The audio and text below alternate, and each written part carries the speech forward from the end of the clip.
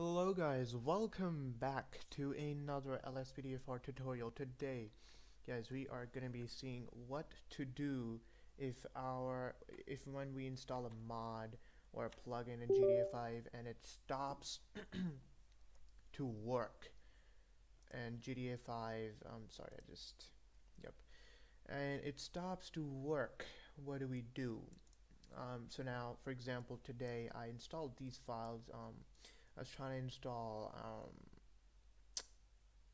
coastal callouts. My bad. Yeah, I was trying to install coastal callouts today, and I added them to my GDFI main directory, and I'm gonna show you what happens try to every time I try to pull up GDF5. This is what happens. So now this happens, of course, and now this is meant to happen. Now when I click yes, it's gonna keep loading. Nothing's ever gonna happen. There's going to be a message here that my PC has started its gaming mode. It's going to keep loading for a while, and nothing's going to happen, guys. It's going to go back to normal. Yep, there we go. There's the gaming mode sign. I'm not skipping this part because I want to show you guys this is actually happening. I do have an error with my game, and there we go. See, it failed to run. It says it's running. GDF5 never loaded up. You can see I don't have it here. I can run Task Manager for you guys. You can see nothing is running. GDF5 is not running. Only Epic Games Launcher is running. Nothing, guys. I'm sorry for that. GDF5 is not running, guys. As you can see, it's back to launch. Now, how do you fix this? Now, as I said, guys, today itself, I installed Coastal Callouts, which has all of these files. All of these files were added to my GDFI main directory, and now after this game mode, the game is not loading. Now you have to. Now for you guys, it might be different. So now, how do you distinguish between if there's an error with your game files or with the plugin you've installed or with a plugin issue? So now guys, if your game loads up, in the sense what I mean to say is if your story mode is loading up, if you can go in game, if you can play the story mode, or if you can play online, and if you can play a mod, that means if a game starts crashing when you pull up a mod, then that way you have a problem with one of the following. So this can be the Rage plugin, or the Scripthook 5, or OpenIV, or Scripthook 5.net, or Rage Native UI, or Simple Trainer, or one of those gazillion things, or simply LSPDFR, or one of your plugins. But like right now, guys, our game is not loading up. So our game itself, as I showed you guys from Epic, our game itself is not pulling up. We cannot also play online, or we can't play story mode either. So that means we have a problem with our game files and not a plugin file. So this cannot be a plugin issue. It cannot be a Rage issue. It's not a Scripthook 5, not Scripthook 5.net issue. This is an issue that these files, these mods, have caused with our GTA files. Now, again, you guys might have very different files, but the way I like to do it is, first and foremost, guys, whenever I cannot emphasize on this enough, I've said it in every video of mine, but guys, please, whenever you install GTA 5, if you're doing it for the first time right now, or even if you have and it's working, I really highly suggest you to copy and back up your clean copy of the game. Now, the reason I installed the disk at first is because, I'm sorry for this, guys, there we go. I have a clean copy. I mean, I wouldn't say clean, it's still adjusted to a lot of things, but this GTA 5 that I have right here on my hard drive, this is fully working and it's fully tested, and I can go and I can play plugins with these. And so this file, this backup that I have of GTA 5 on my hard drive here is a fully working copy, and I really highly suggest you guys that you guys should get it too. You guys should, whenever you clean install GTA, you should always 24/7 have it on you, because you never know. The modding world is crazy, guys. A gazillion things can go wrong, and as I've also stated in my previous videos, your game file, your game directory is a very, very fragile place to play around with. So if you don't know what you're doing, or if you do anything wrong, even if you move a file to the wrong place, GTA will stop working. So to prevent you guys from doing a fresh install of the game, really, it's easier. Just get a USB, put your GTA in that, and then make all the changes you want to the game. So even if you haven't done it yet, you can do it right now. Anyway, now getting back, guys. Um, so guys, now after I've installed Coastal Callouts, now again, as I said, it is going to be different for you if you've not installed Coastal Callouts like me. I want to see what new folders or files were created during this process. Now guys, this is only a video when you install a plugin and the game stops working. My full game started working. This is a video on how to fix it. Now this is a sort of a hidden trial here.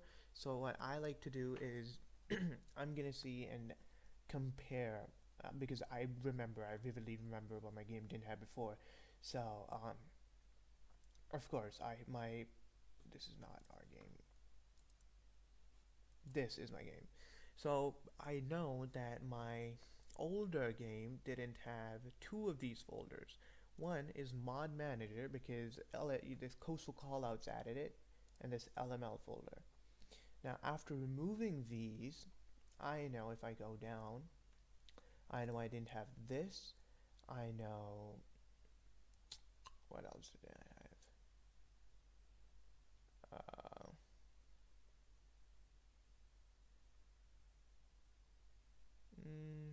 Again, guys, as I said, this is a hidden trial, guys. You can never know.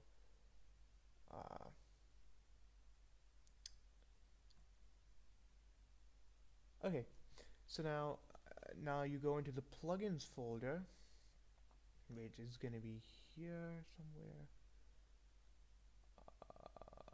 Okay, you know what? We're just gonna go to, yeah, there we go, plugins folder, and now I'm gonna go into plugins, LSPDFR.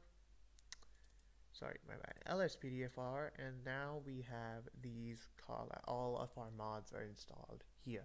So whatever you have a problem with, guys, it's probably 100% gonna be here.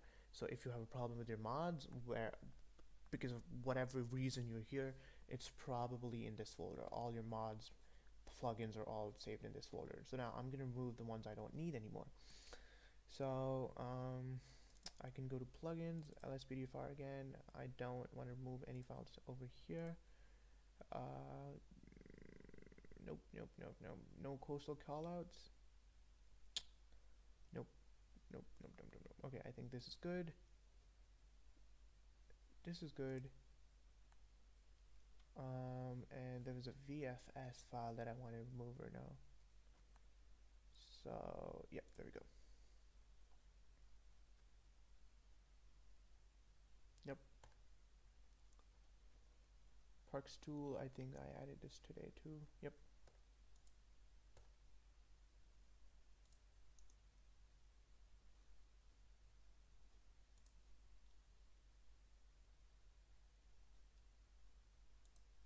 Just gonna hover around here to know when I created this.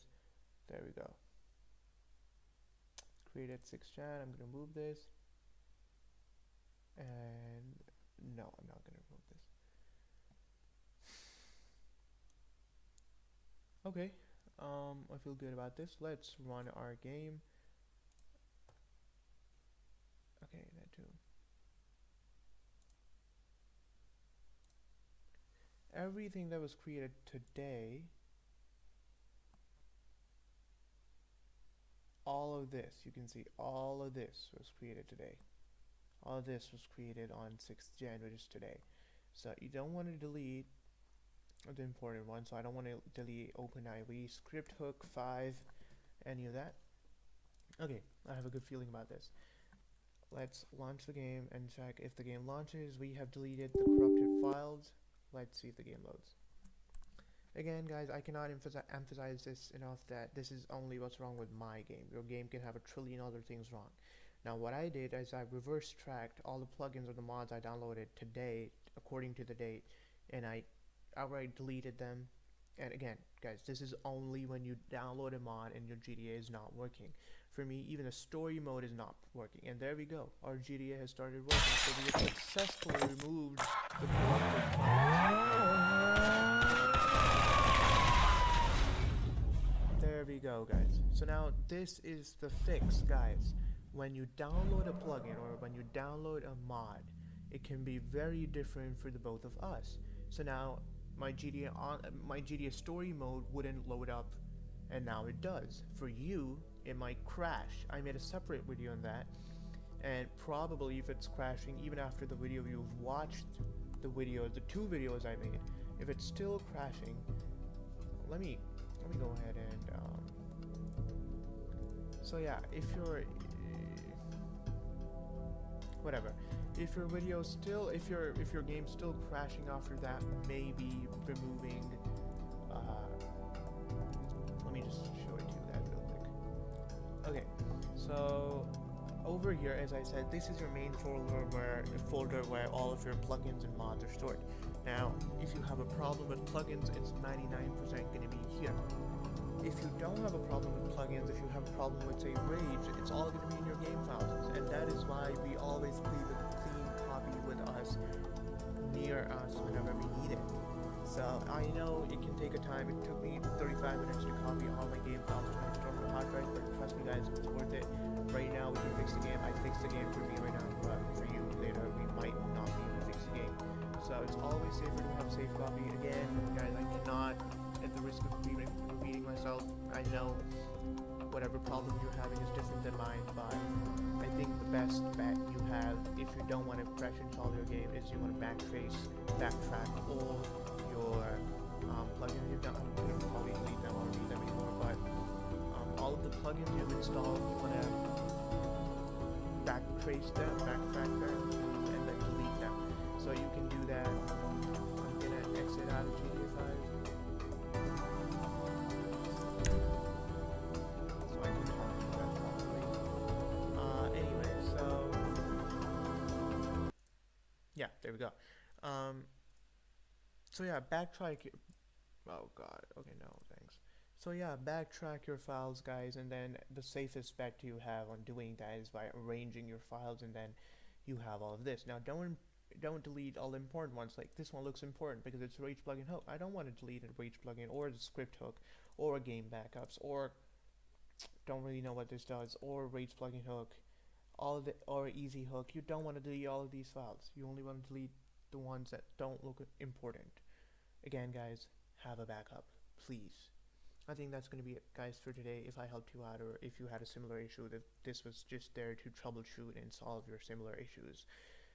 I keep creating videos like this, guys, so please do subscribe and like. Please, helps me out, really makes me happy. I love helping you guys out, but stay tuned for a new video. Thanks for watching again, and catch you later.